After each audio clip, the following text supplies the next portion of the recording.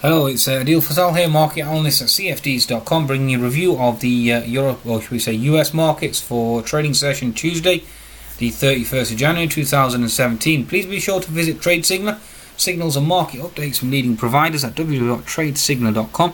You can certainly download the app at the Google Play or the Apple App Store.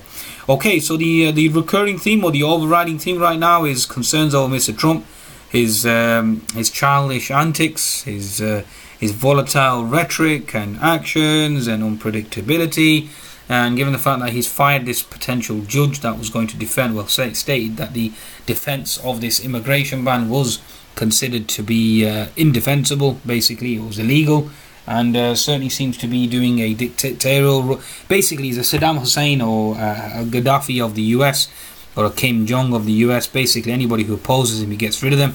He's a dictator, right? Okay, and everybody knew that from the outset, and they want change, but they've obviously got change, but it's a different type of change. Either way, our job as traders is to react, regardless of the humour and the pathetic politics that are on display at present. Our job really is to react, and let's see if we can react and make money from it accordingly. Okay. In terms of the market, let's break it down step by step. So let's start off with the Russell. Okay, so Russell 2000 really is a harbinger or a leader of the S&P and US markets in general. It certainly has put in a potential top here now, looking to potentially close a gap below, given the uncertainty and the fear from Mr. Trump's obviously presidency. The fact that the nightmare scenario certainly is being materialized now, even though everybody expected him to tone down on his rhetoric and actually attempt to be professional and not childish and immature, and that certainly is the case. Unfortunately, he is being childish and immature, and he is being an absolute idiot as well. So again, this is feeding through to uncertainty. Yesterday's sell-off was certainly increase in volume, so certainly not a good sign. And like I said, the next step really on the daily chart of the actual Russell really is a gap fill below. The 60-minute chart certainly is carving out a potential H&S formation. So you've got left shoulder here, you've got the head that's obviously gone in, and now you're looking for consolidation, and then obviously looking to flush the market down to gap fill. So Russell certainly is targeting gap fill. And given the uncertainty, and given the fact that Nikkei is down 300, European markets now under pressure given the stronger inflation data in the Euro zone, and also given the fact that German retail sales certainly came in weaker. Now, if we project that weakness onto the S&P, let's start with the daily chart. Let's see if we can break this down.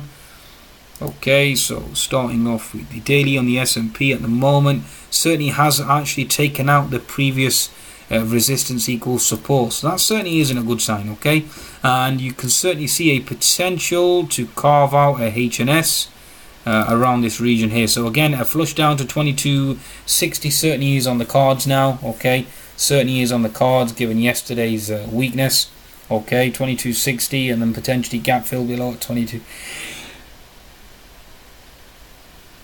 Gap fill below at 2240, so again, watch out for that. It certainly isn't a bullish sign, especially taking on that previous resistance equals support.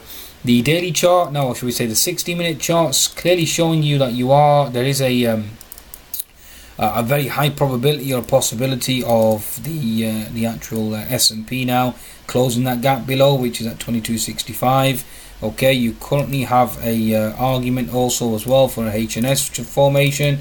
Your head obviously has gone in, looking for right shoulder, then looking to flush.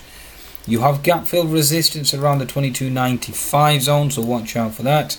And again, from using your Fibonacci sequence, you take the pivot high, take it to the pivot low, any bounce in that 2280 zone, you're looking to potentially reverse. So certainly keep an eye out for that. Again, if the market continues to move higher, then you are looking at the gap fill resistance level holding. Again, we haven't closed the gap at 2265, so really all eyes will be on that potential gap. And then if you continue to flush, then you have support at 2256, 2255, and that certainly will come into play. Okay, you also have a gap below at 2240. Again, that's a possibility as well. Okay, looking at the 10-minute chart, the S&P 500, let's see exactly where we stand. Okay, so S&P 500, let's just clean this up for you now. So it needs cleaning up here. Okay, so we're currently looking at previous support equals resistance. We have gap fill here as well.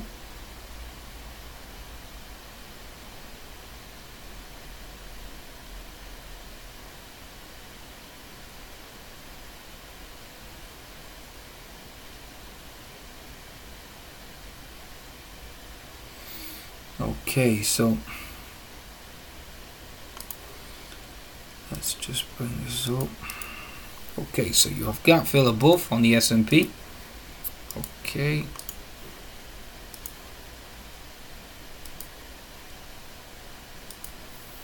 Righty then, so the flush up to 2280, if we get up to 2285 again, that's 200 MA. Using your Fibonacci retracement from the gap level down to the pivot low, you're looking at a 50% resistance, 50, 75, 61 all key zones, and then you have the unfilled gap at 2265. So certainly looking for further weakness on the S&P.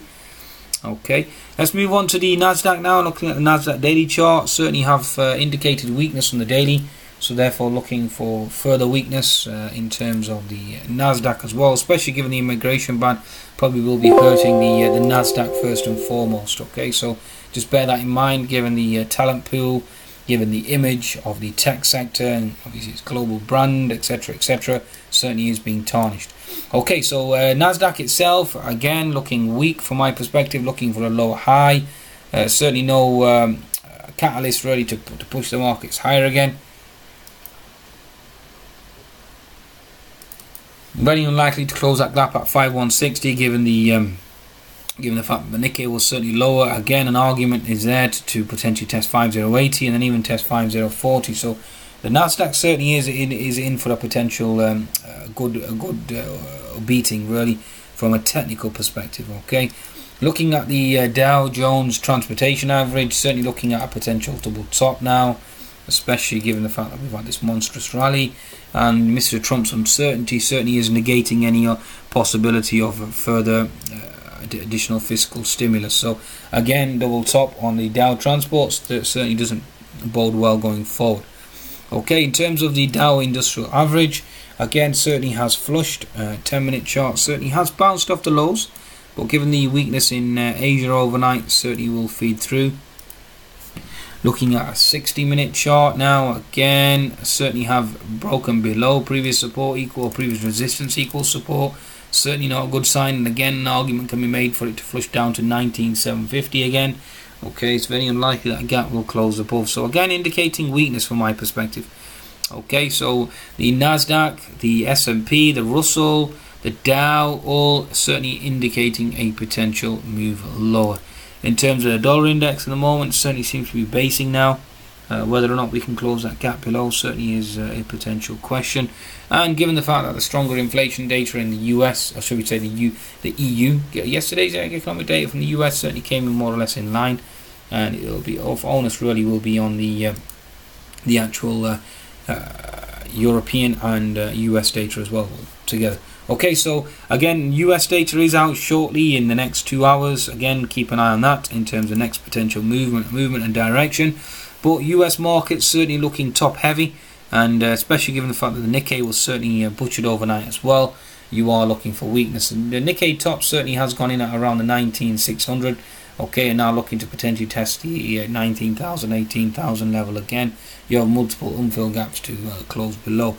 On that note, please be sure to visit cfds.com for your trading needs, and wish you the very best for your trading day. Goodbye.